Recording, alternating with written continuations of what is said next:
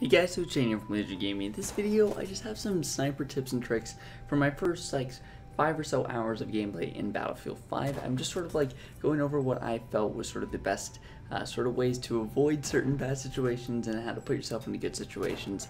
Before you end this video, just like I say, if you are new here, don't forget to subscribe down below for much more content on everything in the Battlefield universe.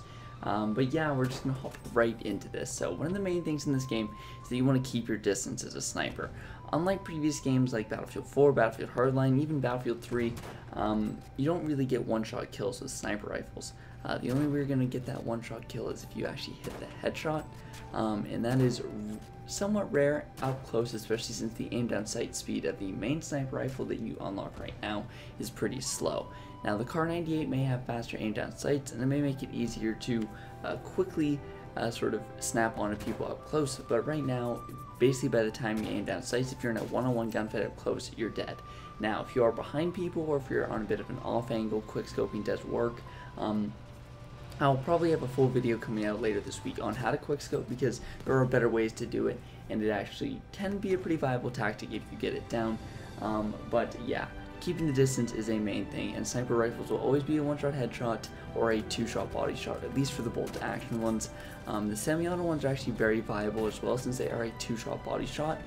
So those are actually pretty good, especially since you can get off those two body shots a lot faster than you can with a bolt-action rifle. So if you aren't too good at hitting the headshots, I would definitely try out the semi-automatic rifle. However, it isn't unlocked right when you get the beta, so that is kind of tough. In addition to this, you're always going to want to carry extra health, even more so than other classes, because you're not really going to be on the front lines as much, so you're not going to be able to have the medic healing you up all the time. And just a side note, right now in the beta, you can't even join on squads, so there are no squads, so you don't even have medics on you. Anyway, so getting that extra ammo pouch and health pouch from the supply crates are extremely helpful, and then when you are weak, you can just press up on your D-pad in order to heal, and it's just super useful. I'm glad they added this into the game because it does make healing a lot easier. In addition to this, if you're shooting at an enemy at long range, take a shot and then crouch. Make sure they don't have too long to line up the shot. Even strafing back and forth in this game doesn't help too much. So I'd recommend playing the legacy or tactical controls, where your right sort of joystick is what you use to crouch, just because then you can sort of crouch up and down while shooting and make it harder for the enemy to hit you in between shots. Aim for the head again. You're always going to want to aim for head. The hitbox in this game is a lot bigger as well, and especially at long range, you don't even have to aim that high above their head. The bullet travel speed and bullet drop are both one fast and low in this game, so fast bullet travel speed and low bullet drop. I believe the snipers are 0 to 100 meters and they can't be changed for most of them. However, I noticed up close it's not too big of a deal, and only at long range you really need to aim that far above people's heads, and you don't even have to lead your shots that much. You've probably seen that clip in the intro where I hit those two long range snipes on running guys, where I didn't even have to lead them by that much and I was still able to get the headshot. Another tip is don't re-peek other snipers.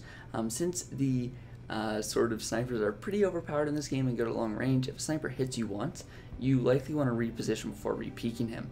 In addition to this, they don't really show up on the minimap or have scope glint either, so it's hard to tell who shot you or exactly where from. Unless you know exactly who shot you, I wouldn't re-peek in the exact same spot. You reposition, maybe heal up a bit above 45 health, because that's what it usually takes you down to.